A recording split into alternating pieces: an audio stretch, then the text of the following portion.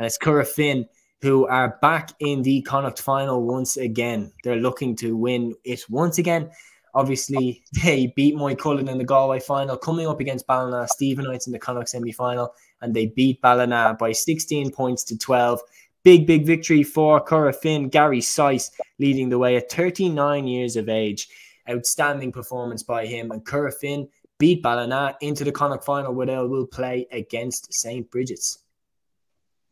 Yeah, it's look, it's this thing again where Corofin, like they kind of have to grind their way through games as well. Just to get through Connacht, they'll have a few absolute brawls to get through in Connacht as well, and then we might see them open up in Croker again. That look, just great to see them back, I suppose, and that like they are an older team as well, but there's some real talent still in that side as well, and like they're still being led by the key men like Liam Sill, Kieran Malloy, all these lads that there's still these fellas pushing them onwards as well. Also interesting, Dahi Burke kind of finally back in the panel anyway for Corofin yesterday as well. Like huge addition there. We know how key he was when they went in the runs before, but like they kind of seem to have always like a little bit of control in this game, and managed it really well in what could potentially have been like a real banana skin. But like Brigid's, I do think will be Brigid's is a different.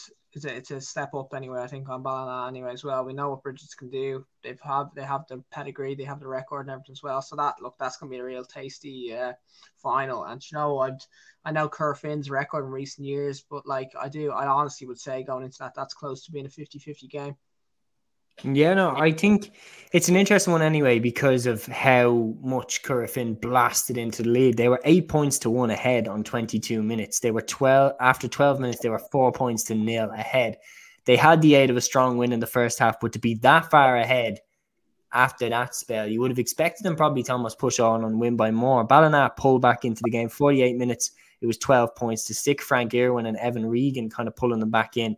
The crucial spell was when Michael Lundy and Jack McCabe pushed Corofin back further in front after that, because with 11 minutes remaining, Ballina had pulled the gap back to 3 points. Like, going into this game against St. Brigid's, obviously we'll touch on the St. Brigid's game against Mohill. Like, we'll just have it up on the screen here. It was 1-7 to 8 points in that other game. Is it a step up from Ballina? Would you pick Brigid's to beat Ballina? Yeah, I think so. I actually, like, I know it's not a great lead in for them as well, but I do think you look at Brigid's in recent years that and the Roscommon champions, like, we know teams coming out of Roscommon and what they've done in Connacht in recent years as well.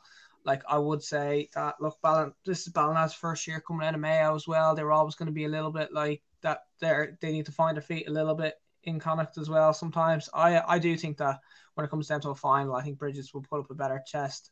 like I think Corofin do come out on top slightly, but like I do think the Brigid's put up a better test, and fair.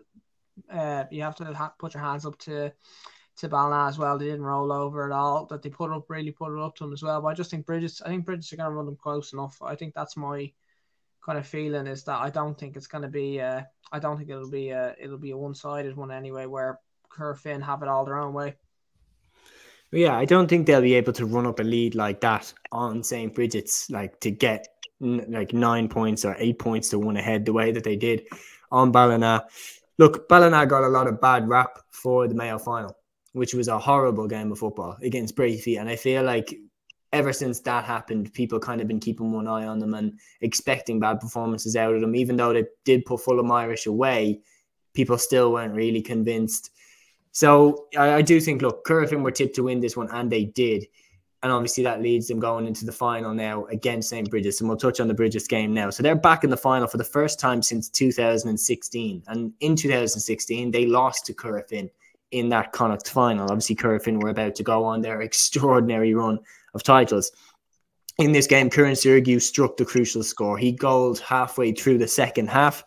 Mohill led 4-3 at halftime. Then Sirgu's goal propelled Brigid's onto victory. Bobby Nugent's third point of the game put them 1-7 to 5 points ahead with 6 minutes left. Mohill rallied late on with 3 in a row from Keith Byrne, Conor Quinn and Ronan Kennedy, but it wasn't enough. Brigid's held on for victory. Yeah, look, and they brought kind of this defensive discipline as well. So as well, it was a good performance in that sense. Like they kept keeper very, very quiet. Like he's like the standout player, and they kind of really they did as good a job as they could shutting him down.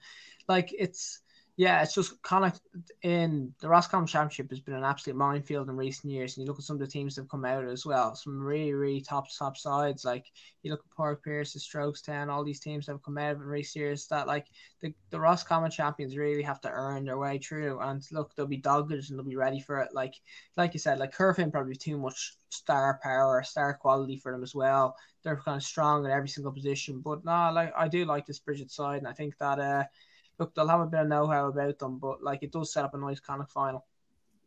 If you had to pick one, Corofin, yeah. I think I will go for Corofin as well. Yeah, no, look, I think it sets up a nice final, but like at the end of the day, like Corofin of the forwards defensively as well. Corofin are underrated defensively too, and that's like you look at the talent they have there. They don't ship big score lines ever really, and like the last two performances, they like defensively very, very solid. Like the tallies they've conceded, you'd win most games with that tally. So Corofin. Yeah, I will go for Corofin to win that game, but I do think Brigid's will give it a good old crack now. And look at Corofin's side, look at Gary Size, look at Mike Farrer, Michael Lundy. Then even at the back, the likes of Liam Silk, Dylan McHugh, they are really, really strong. And there's a danger there with Corofin that when they get here, when they get to the Final Four, if they get past Pori Pierce's, when they get to the Final Four, given what they've achieved in the last 10 years, who would write them off going all the way?